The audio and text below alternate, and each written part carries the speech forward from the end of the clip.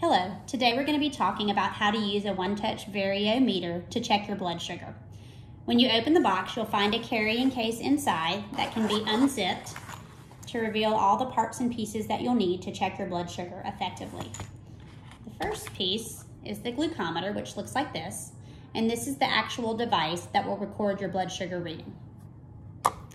Then you'll find a vial of test strips inside, and the test strips are what you use to apply your blood sample to the glucometer so you can get your result. Finally, you'll also find a lancing device inside, along with the accompanying bag of needles so that you can stick your finger to obtain the blood sample. We'll talk about that in just a minute. Let's talk about the test strips for a second. Notice that they're saved in an airtight container. Once you remove a test strip, it's important that you close the container because humidity and moisture can affect the strips, so you want to make sure it stays closed. You also want to avoid extremes of temperature like a very damp bathroom or very hot or cold car. It's best to store your test strips in a cool, dry environment. Now let's take a look at the test strip up close. Notice the front is gold while the back is white. On the front, you'll notice a couple of more things. The first is that the bottom has 2 prongs while the top just has 1.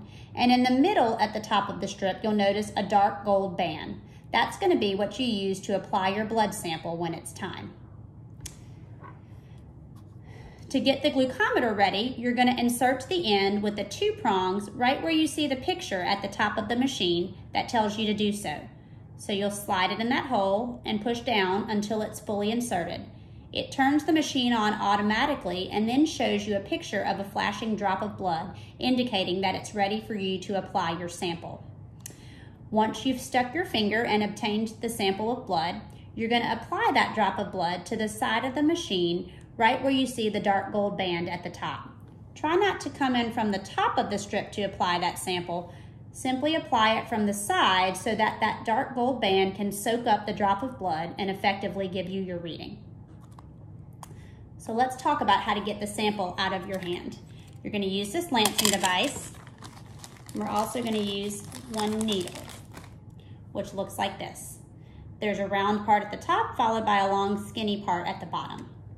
So you need to insert the needle inside the lancing device, and you do so by removing the top cover where you see the picture that tells you to twist, and then inserting the long skinny end of the needle into the hole that you see.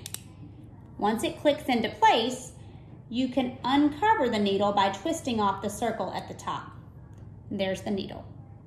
And then you want to replace the cover that you removed by setting it down on top and locking it back into place. Notice at the bottom of the device there is a green dial that twists, and it changes the number that you see in the window right above it. The numbers go from 1 to 7. And what that's doing is it's controlling the depth at which it will stick your finger, 1 being the lightest and 7 being the deepest. The goal is to find the lowest number that you can that will still allow you to obtain a sample of blood, and only turn the number up to a deeper number if you're having trouble obtaining the sample on a lower number.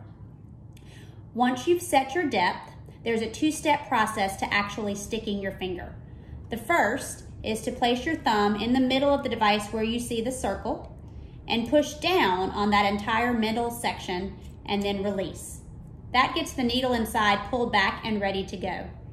Then the second step is to use the hole at the end of the device to put up against your finger, and then use the other hand to depress the green button to actually fire the needle and stick your finger. So once again, you pull down on the center of the device and release, and then you'll hold the device up to your finger and depress the green button to actually stick your finger. Notice we're using the sides of our finger instead of right in the middle because you have more nerve endings there and it tends to be a little more uncomfortable. Also, that allows you to use different sides and different fingers every time you check your blood sugar, which keeps one particular finger from getting uncomfortable. So once you've stuck your finger, squeeze from the base of your finger towards the fingertip to squeeze out the drop of blood. And then, as discussed before, you apply the sample of blood right to the side of the test strip where you see the dark gold band. After about 4 or 5 seconds, your reading will show up across the screen. and then you can simply pull the test strip out and discard it in the trash, and that will automatically turn the machine off. But please note too that the machine has a memory that can be accessed by using this main menu button and these arrow buttons, so that you have a way to keep track of your blood sugars, and you can also bring this device with you when you go to follow up with your doctor so they can review them as well.